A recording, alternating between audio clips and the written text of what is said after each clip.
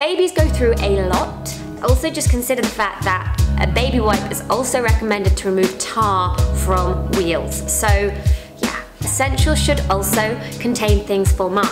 Like, you just had a baby, you are amazing. Okay, so I know I probably say this before most videos, but this video is different because I am really so excited about making this because I've been wanting to do it for ages. I get so many requests and I just feel like it will be hopefully useful for quite a lot of people that are either new to my channel or that have been watching for a long time and may be pregnant or have friends that are pregnant or have small babies or something. Got my notes. The other reason I really wanted to do this video is because about a month ago I did a blog post entitled something along the lines of baby essentials you don't need, but every list tells you you do. And there were like 50 items on there, and honestly the list was quite a kind of tongue-in-cheek thing. All of the items on it were sourced from actual mums that follow me on Instagram and sent me over items that they'd found really useless, but everyone had told them that they needed. It was really aimed to make people think more about buying loads and loads of stuff rather than the actual specific items themselves. Yeah, because the lists and all the things you're told that you need, that all comes from a good place. It really does. People want to help, but sometimes it's just not that helpful and it can all feel quite overwhelming. I feel like new parents or parents-to-be are often sort of quite vulnerable and can be almost preyed upon by some of the big brands to buy loads of stuff, and it's just not necessary. So yeah, so today I want to talk about the things that you do need, the things that I think that genuinely are very helpful and wonderful and can help mama and baby, and that are sustainable for one reason or another. Also, this video is not in any way sponsored. I'm not going to recommend any specific brands for each of the items I talk about, just because there's probably quite a few brands that will sell the items I'm suggesting, so really just do your own research based on budget, where you're based, etc. I quickly want to talk about, I think, 5 or 6 different, I guess, mindsets or modes of behavior I think help when it comes to parenting sustainably and parenting simply. The first thing I want to say is secondhand. Babies go through a lot, and they go through a lot very quickly, and things get dirty and mucky and stained.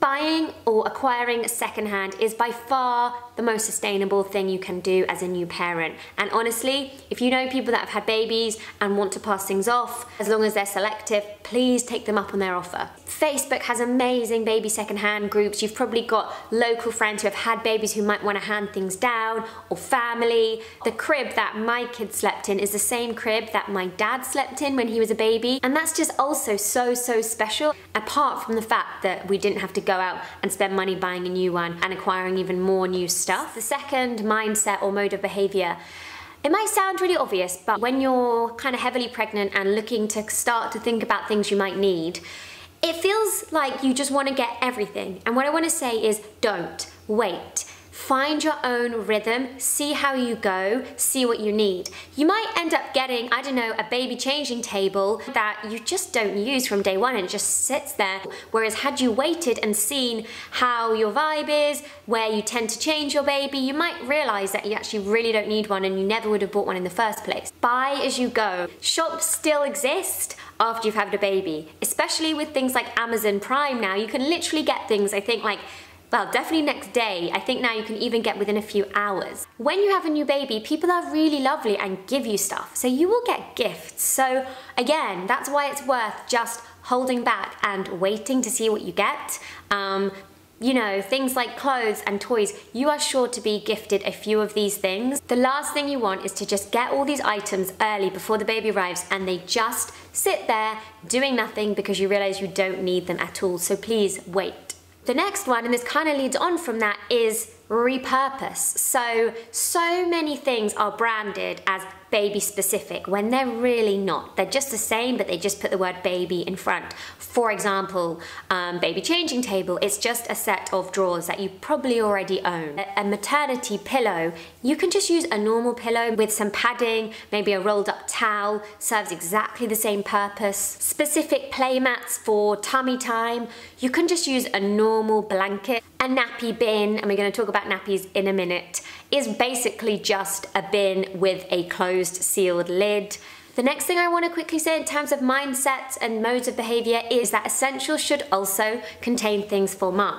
Like, you've just had a baby, you are amazing, you deserve some beautiful, sustainable products as well, so please don't forget about yourself. I'm doing a lot of this. The last thing I want to say before I move on to the actual items themselves is that babies really don't need much. They need to be fed, they need to be kept warm, they need lots of cuddles, but they are quite minimalist creatures in their nature. They really don't need much. They need you more than they need any single other item. Right, let's move on to the items. I'm gonna list off what I deem to be sustainable parenting essentials. Practical things you need as a new mum trying to parent consciously and simply and sustainably. Okay, so item number one, and obviously I'm going to talk about this first because those of you that have been following me for a while will know that this is a subject I'm very passionate about, and that is nappies. So 8 million nappies are thrown away in the UK every single day, right? I heard a podcast the other day where someone jokingly said, with regards to the huge plastic pollution problem we have, they said, jokingly, I blame the babies. And do you know what? I kind of agree. But nappies are a huge contributor to landfill, and there are alternatives. If you want more information around cloth nappies, check out my Instagram where I talk about it a lot and also debunk some of the myths surrounding cloth nappies. The hashtag is MAMALINA times cloth, I think. And also, if you are going to go down the cloth nappy route, which I hope you are, do check if your council offers a nappy voucher. Lots of councils do what they call a nappy voucher incentive scheme and give us money to buy cloth nappies, so please check if you are eligible for that. My council, for example, gave me £54 to spend on reusable nappies, which actually gets you a long way. As I said at the start of this video, I'm not going to mention or recommend specific brands, but I would say that pre-folds with a wool cover is probably the simplest and the most economical way to go. We used a brand called G Nappies, but if I were doing it again, I would definitely use pre-folds, cotton pre-folds with a cover of some sort, probably wool. Also worth mentioning that you can get some amazing cloth nappies secondhand. The secondhand cloth nappy market is epic, so please check there first. Following on from cloth nappies, sorry, I'm getting quite passionate. The natural next item to get as a new mum looking to parent sustainably and simply is cloth wipes. So baby wipes are a total scourge on the planet and are blocking sewers and drains up and down the country. They're responsible for 90% of all matter blocking sewers in London, and yeah, something has to change. And the thing is, there are alternatives, so let's use them. Cloth wipes are basically flannels, I guess. There are brands that sell cloth wipes specifically, but you can equally also just cut up towels, cut up tea towels, cut up old jumpers, anything really. And then just like with the nappies, you pop them in the washing machine and they come out good as new. Disposable baby wipes are just such a big no-no for me. Cloth wipes not only are more environmentally friendly, are actually way more efficient. They just work. Disposable wipes are just really crummy and really smell bad and also just consider the fact that a baby wipe is also recommended to remove tar from wheels. So yeah. The next essential, I'm going to get my book, that I would recommend as a new parent wanting to live consciously, simply, sustainably, is clothes. So I would just go for very simple cotton baby grows, and where possible, organic cotton baby grows. Onesies, basically, they just never go out of fashion. They can easily be handed down. There's ones you can get either with little feet at the end to keep feet warm, or you can get kind of footless ones, which is cool if you want to add little booties or socks, but the ones that kind of cover the foot as well, there's definitely a name for those, might be more efficient because you don't need to worry about socks or shoes or those kind of things, which also tend to fall off quite a lot. Depending on the time of year, you might also want to get some little mittens and a hat. I know that when I was in hospital, they didn't let you leave hospital without a hat on your baby, and baby grows are an amazing thing to get secondhand. We've already talked about that up front, But secondhand baby grows are the way to go. The babies get through them so quickly, whether it's poop or sick, they're just churning through them. So buy secondhand where possible. The next suggestion I have is a sling or a buggy or both, or basically some sort of transport system. I would definitely start with the sling because when they're tiny, they just want to be close to you. Also perfect to get secondhand. A lot of people start with the sling and get a buggy later on when the baby's a little bit bigger. But to begin with, what I'd recommend is going to a sling library that's near you where you can try on a whole bunch of different types of slings. It really depends on your body shape and also your lifestyle. Like I'm quite petite and would need a totally different sling to a taller lady. So yeah, best to try before you make any decisions. The next essential you'll need is probably most people is, if you have a car seat. And that is probably one of the only items I'd recommend getting new. I think they say that secondhand car seats for a newborn is a no-no, so definitely sort yourself out with a car seat.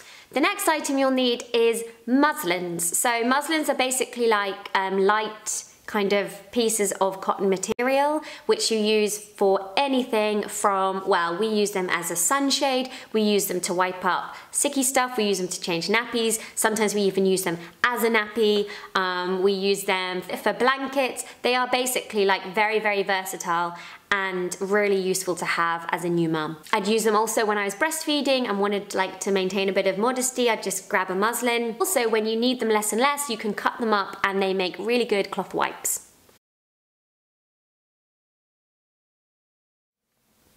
The next one is toys. So yeah, toys is a big issue, but basically all I want to say is that the simpler, the better. A new baby is already so stimulated by coming out into this world from having been in a dark womb. Everything is just quite intense for them. So the last thing you want to be doing is getting them noisy, flashing toys, which I think can really easily overstimulate a baby, and you don't want that. Mainly, they're just going to want to watch you. But if you do want to get some toys, some Waldorf or Montessori inspired toys are really nice. So some simple wooden blocks or some books. You really don't need much, apart from the fact that you can repurpose. Remember, we talked about that earlier, a lot of what you already have. So wooden spoons, saucepans also make great toys. Things like baby gyms. You can find these huge plastic baby gyms in most of the shops. Again, they're really, really quite fun to make yourself with like a simple wooden kind of A-frame shape and then hang things off it. The other thing to say about toys is please, please, please check out local charity shops for toys. Honestly, we have found the kids' favourite toys in charity shops, and they're often wooden and they're often in great condition, and they're of course like a fraction of the price. You're giving these toys a new home when they do not deserve to be going to landfill. So please, please shop secondhand for toys as well. The next item you'll probably need is some sort of place for your baby to sleep, unless you are co-sleeping, which I did with Sonny, not with Jack. But then ultimately they will probably move out of your bed, maybe. But if you aren't choosing to co-sleep, you'll probably need some sort of Moses basket or crib or co-sleeper. As I said at the beginning, we used for Jack the crib that my dad slept in when he was a baby. We had planned to put Sonny in that as well, but in the end, yeah, he just ended up co-sleeping with us. There's also something called a sleepy head, which a lot of parents opt for. I don't know the etiquette around second-hand sleeping gear, but I do know that when you go and stay in a hotel or a B&B, they certainly don't get new mattresses for their cots every time they have a new baby to stay. So, I don't know, I feel like a second-hand organic mattress would be perfect, but you need to do your own research around that area. The next one is some sort of blanket. We have a really lovely lambskin one that we've taken camping with us because it maintains the warmth. We've put it now in Sonny's bed. Some sort of amazing blanket that they just love and get joy from, and you get joy from. Maybe it's something handmade by a lovely relative or a friend, but yeah, a gorgeous blanket is a bit of an essential. If you are going to be breastfeeding, then you have everything that you need right here. You may be wanting to bottle feed, so you might want to consider getting breast pumps and bottles and teats. But also I'll say if you're not sure and you really want to breastfeed, just wait. just wait until you get to that stage where you need to pump or want to pump, and then get hold of the breast pump and all the stuff. That's how we did it, because otherwise it just would have been sat there for, I know, half a year, 7, 8 months until I decided to start pumping. So just wait, unless you know from day one that you're going to be bottle feeding. There's other things, of course, when it comes to things like teething, but again, like a rubber spatula in the freezer so it goes all hard and cold is so soothing for a baby. Ditto frozen blueberries. They can gnaw on those and really helps the pain. There's so many toys and gadgets out there for teething that you just don't need. Same with feeding and high chairs and bibs and all of this stuff. Remember I talked about the muslins earlier? They make amazing bibs just tied up behind the baby's head. I'm just going to end the video by talking about a few essentials for mum, because remember how I said at the beginning, like, you are so important. You've been through a life-changing experience, so make sure that mum is looked after as well. Definitely get hold of some reusable cloth breast pads if you are breastfeeding, because you'll probably leak. And disposable breast pads, kind of like disposable sanitary towels, are just yucky and largely made up of plastic and make that horrible noise when you take the plastic bit off, whereas cloth pads are beautiful and soft, and again, just go in the washing machine with your nappies and with your wipes and get cleaned and come out good as new. And you'll go through quite a lot because obviously you're feeding multiple times through the day, so yeah, definitely get some reusable breast pads, and when the time is right, you'll probably want to look into reusable sanitary wear as well. Other things I guess I would say for like a new mom wanting to parent in a conscious way are just small treats like a nice candle, you know, a lovely water bottle. They're going to be thirsty if you're breastfeeding, and if you're not breastfeeding, you just want to look after yourself anyway, so some nice chocolate and treats for you. Some lovely bath salts or bath oil is so nice. Like, there is nothing nicer than a lovely hot bath as a new mum. Yeah, so I really don't know how many things I listed off there, and whilst I did a lot of prep to create this video, I'm sure I missed things off, and I'll add them in the comments below.